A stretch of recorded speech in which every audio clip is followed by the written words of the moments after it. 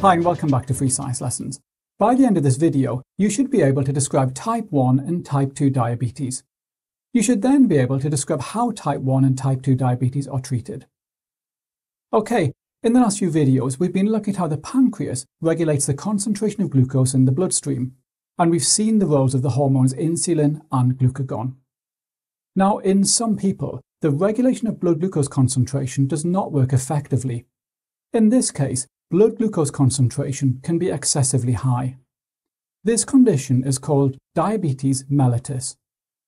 Over time, a high concentration of glucose in the blood can lead to damage to nerves and blood vessels.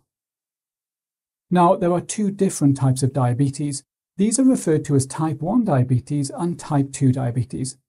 We're going to start by looking at type 1 diabetes. Type 1 diabetes is also called insulin-dependent diabetes.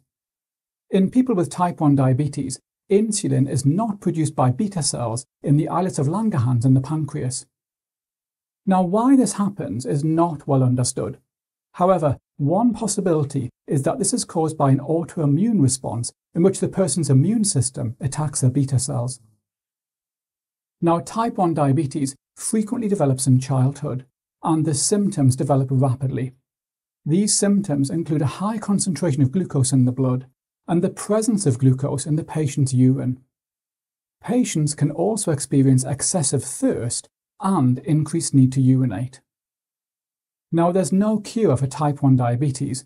Patients with type 1 diabetes must regularly monitor their blood glucose concentration. To do this, they analyze a small sample of blood using a glucose monitor.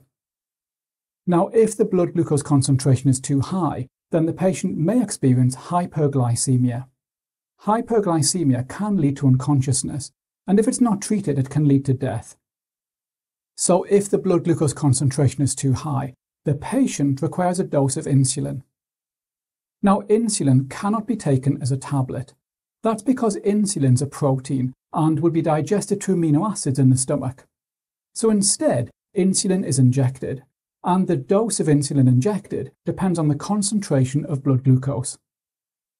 The insulin triggers target cells to absorb glucose from the blood and store it as glycogen. In other words, carry out glycogenesis. Now, sometimes the blood glucose concentration can fall too low. This is called hypoglycemia. And again, this can lead to unconsciousness. In this case, the person may choose to eat a small snack to increase their blood glucose concentration. Okay, now type 2 diabetes is also called insulin-independent diabetes. In people with type 2 diabetes, there are two possible issues with glucose regulation. Firstly, insulin production can be insufficient. And secondly, the person's body cells can stop responding to the insulin present. Remember that insulin functions by binding to a glycoprotein receptor on the surface of target cells, for example in the liver and muscles, and we looked at that in a previous video. Now, in type 2 diabetes, there can be a lack of insulin receptors on the surface of cells, or the insulin receptors that are present no longer function correctly. And this means that target cells no longer respond effectively to insulin. Because of this, absorption of glucose into target cells is reduced, so the concentration of glucose in the bloodstream is much higher than normal. Now, around 90% of people with diabetes have type 2 diabetes. The symptoms of type 2 diabetes are similar to type 1, but develop more slowly and often to a lesser extent. Now, type 2 diabetes is linked to being overweight, being physically inactive, and the overconsumption of refined carbohydrates. In the past, type 2 diabetes was diagnosed mainly in adults. However, type 2 diabetes is now also seen in children, and this could be linked with an increase in childhood obesity. Now, in the case of type 2 diabetes, we can regulate the blood glucose concentration with a combination of diet and exercise. Firstly, patients should consume a diet with relatively low levels of sugar and other refined carbohydrates.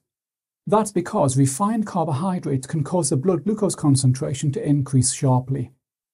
Secondly, patients should increase their physical activity. This balances the body's energy demand with the intake of carbohydrates. Patients with type 2 diabetes should also aim for a healthy body weight. Now, in some cases, patients with type 2 diabetes are treated with medications. This can include drugs which trigger the intestines to absorb glucose more slowly, as well as drugs to increase the production of insulin. And in some patients with type 2 diabetes, insulin injections may be required. Now, in the past, the insulin used by diabetics was extracted from the pancreas of cows and pigs. However, some patients became allergic to this as it's not identical to human insulin. Now, human insulin is produced in genetically modified bacteria. Because this is human insulin, allergies are much less likely. It's also relatively cheap and can be made in large amounts. And lastly, this avoids the ethical or religious issues involved in using animal insulin. In the next video, we'll explore the use of stem cells as a potential treatment for diabetes.